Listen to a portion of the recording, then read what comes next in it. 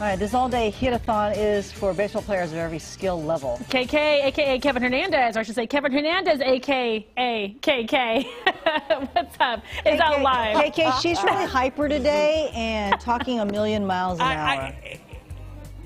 It kind of sounds like it. It kind of sounds like it, but that's okay. It just means you're having fun at work, right? That's exactly right. So we're right. out here in Granite Bay with, we're out here in Granite Bay right now with Michael Bennett. Okay, so Granite Bay Little League. So it's a big hit-a-thon today. All right, Michael, tell us about this. Wow, that was a great hit he just did. Little parish over there. So tell us about today's hit-a-thon and the fun that these kids are having. Yeah, so Lakeside Little League, we're out here to raise money, have a good community event for everybody, and the community comes together. This is our second annual one, and we're just having, obviously the goal is to have a whole lot of fun, but we're also raising money for Lakeside Little League. And, I was going to say, that is fantastic. Now, how much are you predicting to raise today? So right now we're on track for $50,000. Wow, that is incredible. And so why is it important to have something like this out here? Well, some of my best memories growing up were with Little League and with sports in general, and so we're trying to provide that for our community as well, and just have such a wonderful, wonderful time for these kids and make memories with our community. And this is an all-day thing, so you actually said you have a mom's game later on this afternoon. Tell us about that. Yeah, so we have 4 moms teams competing in a baseball game.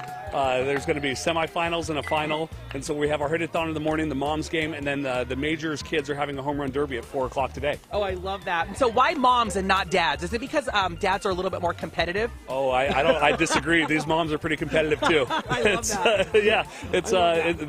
I might need a security detail as I'm umpiring those games today. That's awesome. All right, so tell us about some of the signage out there, because you were telling us some cool facts about that. Yeah. So we've got these targets all over the field where the kids get Snack Shack tickets for hitting the targets, but for the Majors Home Run Derby, there's a sign out in center field where if they hit it through the hole out there, they get a $1,000 scholarship for baseball and other sports activities. If they hit the sign, they get $100 cash. Wow, that's awesome. So I'm sure there's some very motivated kids today that are ready to come out. We see a little guy right here. He's so cute. So what is the youngest and what are the oldest out here? So wow, what a hit. I know, that was a great hit. Yeah. 5-year-olds are the youngest, 12-year-olds are the oldest for Little League, and then we do have some 13 and 14-year-olds in our juniors program. Oh, got it. So there is a very good chance that some of the older kids especially could probably hit that sign out there, right? Oh, yesterday in warm-ups there was a few that absolutely did it. Wow, okay, so I hope they come out today and they're motivated and they're ready, because that's awesome, yeah. So we're going to be actually sticking around here for the 10 a.m. hour, and I'm really excited because this kid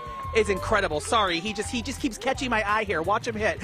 So we're going to actually be sticking out here in the 10 o'clock hour because we're going to talk to some of these kids coming up. We're going to talk to Mike a little bit more, too, about, just again, how you can support the overall Little League. So stick around, guys. 10 a.m. hour. We're going to talk to some of these players. And again, these kids know there is absolutely no crying in baseball. We'll send it on back to you in studio. No crying in baseball. Kevin, thank you.